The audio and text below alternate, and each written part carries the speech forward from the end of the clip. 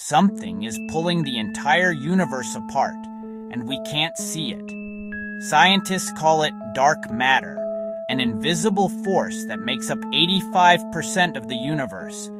We can't see dark matter, but we know it's real because it warps gravity and bends light around galaxies.